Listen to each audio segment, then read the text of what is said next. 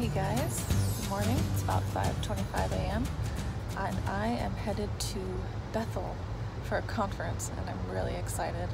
I thought I would vlog along the way. So, waiting for my car to warm up. It's a little icy. It's a little icy out here. I may have to scrape my windshield, but here I go. Okay, it's finally light outside. It is about 8:30.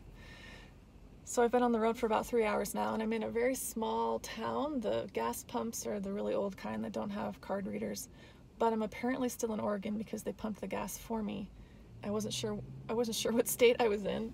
I hit some snow over the pass, but it wasn't too bad. I did bring chains with me in case I needed to use them, so that's good. Let's see what else. I've been listening to music and catching up on podcasts. And I have about 6 more hours to go before I'll be there. I'm really excited. I can't believe today is already here. I've been looking forward to this for months and then weeks and then days. I was counting it down. I need to go get something from the back.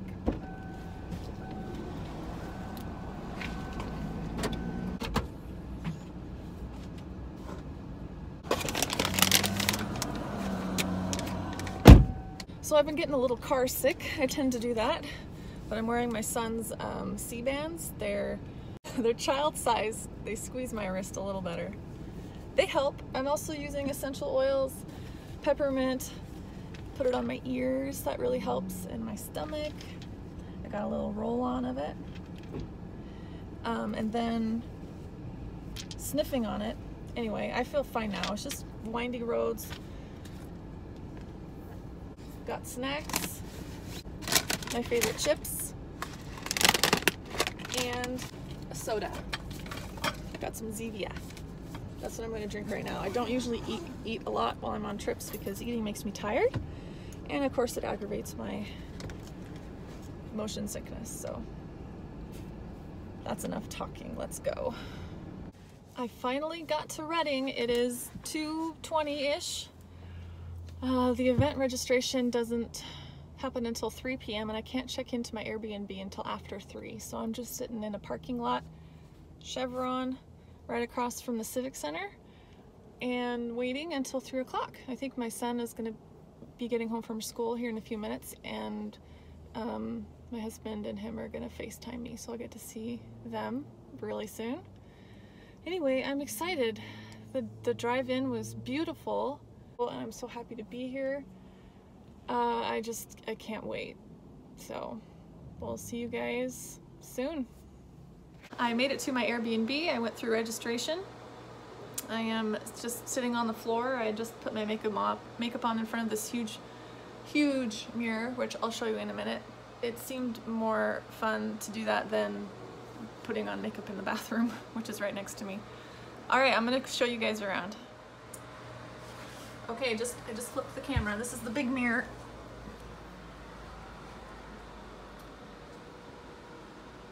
And the bathroom's right here. I took a quick shower. Little kitchen. It's a full fridge. Instead of a mini fridge. They didn't stock it. That's not what I meant by full. You probably already knew that. And I got this really neat view out the window.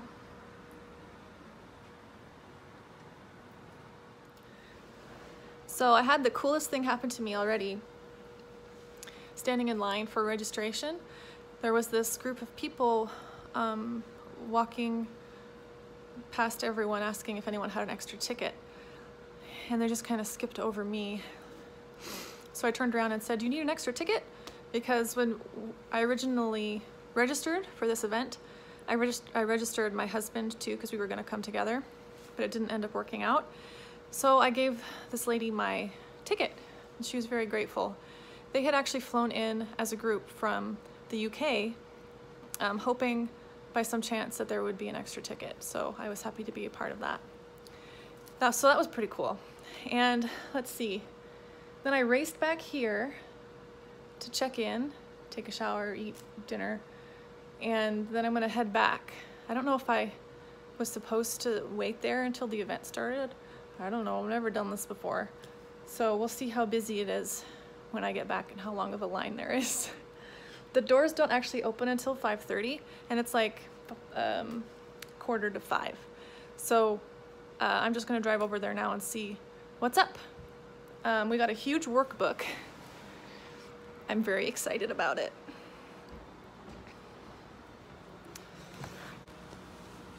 School of Healing and Impartation workbook. Look at how big this thing is. I am so excited. I cannot wait.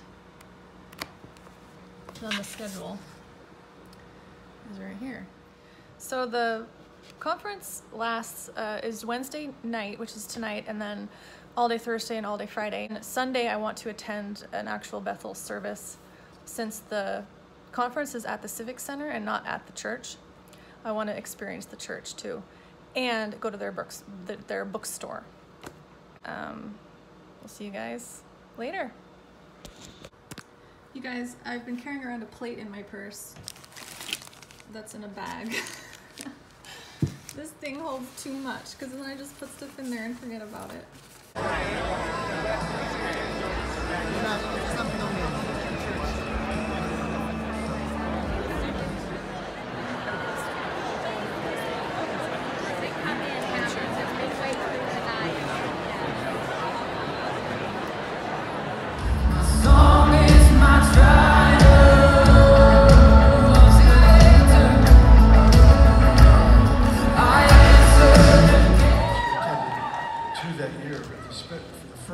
Nobody laid hands on us.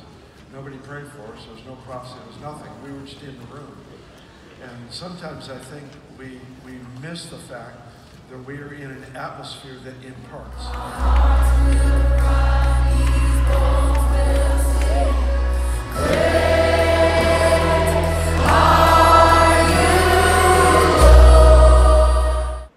Hey guys, I'm back at the Airbnb after the second day of the conference. It's been going really well so far. I've been enjoying all the sessions, learning lots of interesting stuff, and seeing lots of people being healed, and it's been wonderful. They have a bunch of books for sale on the second floor in the lobby, tons and tons of books. So I was able to walk through there today and look at all the books. One that jumped out at me the most looked really interesting. It's called Healing Energy. I did end up getting it, but later. So after Healing Energy, whose energy is it? Sorry, I didn't finish the rest of the title. I went back to the conference, and the very next session was about that exact thing, about whose energy is it anyway. Here's the book. Healing Energy, Whose Energy Is It? By Randy Clark and Susan Thompson. So Randy Clark is the guy who's teaching most of these sessions.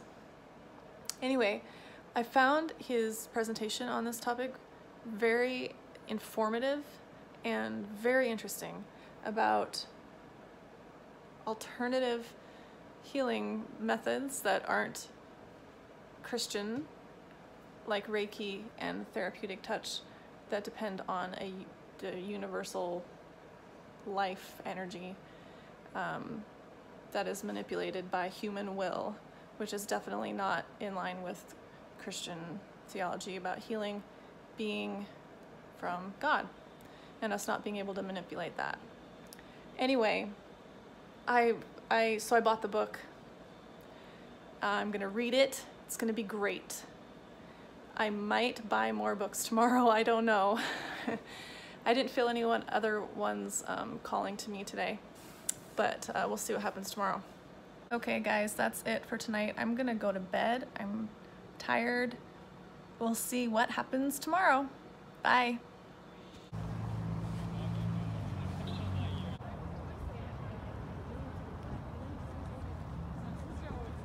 With everything that we are. But what I want to do this morning is I want to get a deep value inside of us to go to the Word of God, to begin to study the Word of God, to begin to get the truth of the gospel inside of us. Amen? Well, I'm back at the Airbnb relaxing. The last session for the conference is tonight, and I should probably leave pretty soon, but I've had a little bit of time to relax, which I haven't had a lot of time to do that since getting here. The schedule has been kind of full. Some of the sessions have gone over, kind of overlapping into dinner and lunch, but today I took my car to a mechanic because yesterday it started squealing whenever I turned the wheel, and it was really hard to turn the wheel. Like the power steering was probably out completely as I was turning it. And it turned out that it was a bolt had fallen out of my car that was holding the belt in place, and the belt had slipped. And so whenever I'd turn the wheel, the power steering pump stopped working. Anyway, the fix was really quick, and I was so happy for that. I did that over the lunch break today. And I'm so thankful that it's fixed because that squeal was so loud. Every time I drove the car, I would just be saying, I'm sorry, I'm sorry, I'm sorry to everyone around me because it was like squealing really bad. But I'm so happy to have that fixed. So after this last session, I decided to go to Ace's Juicery, and they have juices and smoothies and bowls, and I chose a juice. And this is the most amazing juice I have ever tasted. That's strange to say that, but it's amazing. It's called Jackie's Joy, right there. If you're ever in Reading, you have to go there and try it, or try another one. I don't know if this would be your taste, but it's got celery, pineapple, red apple, romaine, fennel, dandelion greens, parsley, lemon, and ginger.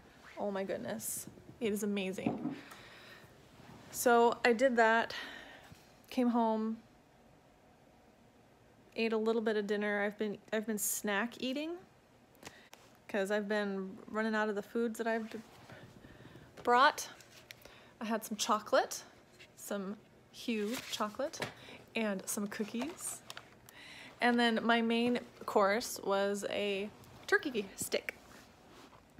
So I had juice and a turkey stick and a cookie and some chocolate for dinner. So I'm gonna head back there in a little bit. I bought 2 more books today. The Power of Communion by Benny Johnson. I bought this for a friend. Looks really good. And then one of the speakers today was William Wood. He has an incredible story. If you ever have a chance to hear his testimony, do it, or hear him speak anywhere. Oh my gosh, it'll change your life.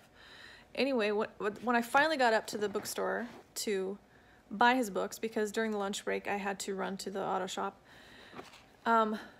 everything of his was gone except for this book, which I was actually planning to get anyway, but it's called Walking in the Wilderness, and he talked a little bit about it in one of his talks today. I'm really excited to read it, and I hope that I'm able to get all of the rest of his stuff.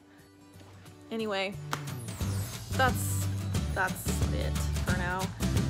We'll see you guys later.